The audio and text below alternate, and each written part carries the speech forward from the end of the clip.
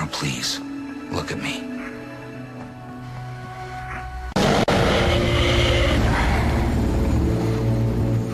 You're wrong. You know, even though Murdoch thinks you're nuts, I've decided to do a little investigation of my own. Now, supposedly when you look into these cards, they truly reveal what's really going on in your mind. So you're a psychiatrist now? Well, kind of. And you're one very disturbed little vampire. Forget it.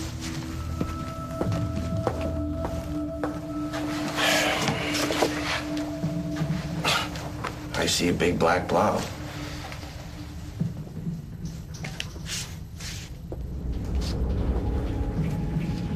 Will you change your mind? Yes, I've changed my mind. All right. So tell me what you see. I see the naked bodies of two young lovers in a passionate embrace as they breathlessly make love again and again.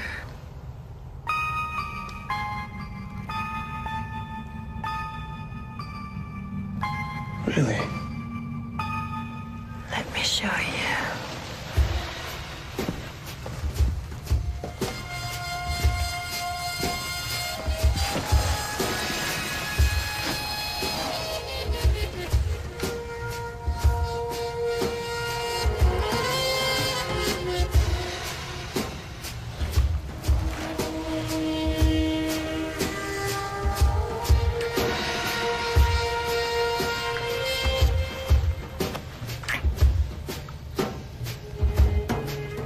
Meet me in my dorm in half an hour.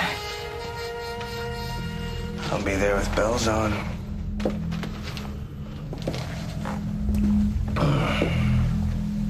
You are irresistible.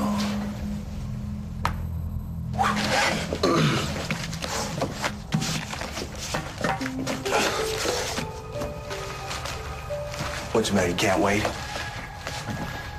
I wanted to apologize for my behavior. Oh, no apologies are necessary. Now, where were we? What are you doing? Man, you were such a tease, Merrill. What are you talking about? 1 minute it's on, you're kissing me, and the next minute... Murdoch's right. You are nuts.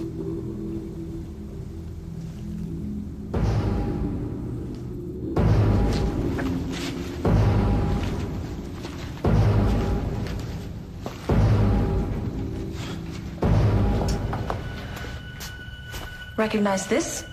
It's your black shirt. You couldn't borrow it, so you had to cut it to pieces? I would never do that. Do I have to keep my clothes under lock and key? Is that it? Essie, you better sort out your issues real fast, Merrill.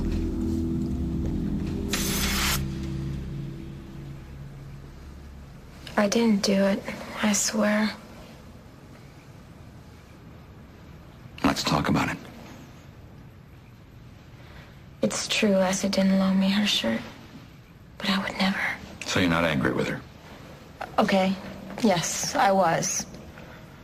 And I know where you're going with this, but how does it explain Marty? Sexuality is another part of ourselves that we often repress. So you're saying I have those feelings for Marty? You know, there's a positive side to all this inconsistent behavior. Really? All those emotions you've repressed are finally showing themselves. But why now? Sometimes there's a trigger. Could be trauma, guilt.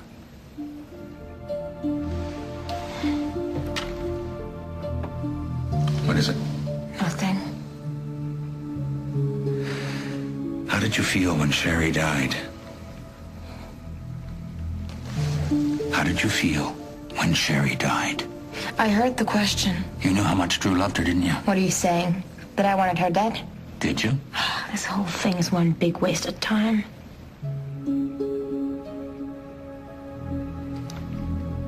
She was ruining the experiment. She was ruining something else, wasn't she? What are you implying? I want you to look inside yourself, Merrill. Tell me what's going through your mind right now. I used to fantasize about Sherry being dead. Her being out of Drew's life and mine. Yeah, I wished her dead. Everyone has dark thoughts from time to time. You don't understand. I killed her. Merrill, reading minds is one thing, but a burst appendix. You don't know what I'm capable of. There's evil in all of us. Well, I don't want that side of me. None of us can deny our dark side. We have to embrace it.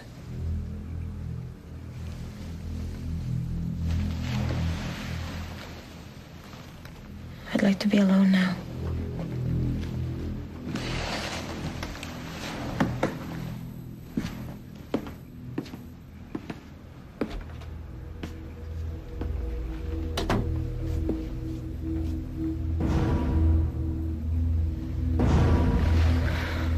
Thank you, Dr. Murdoch. Don't mention it.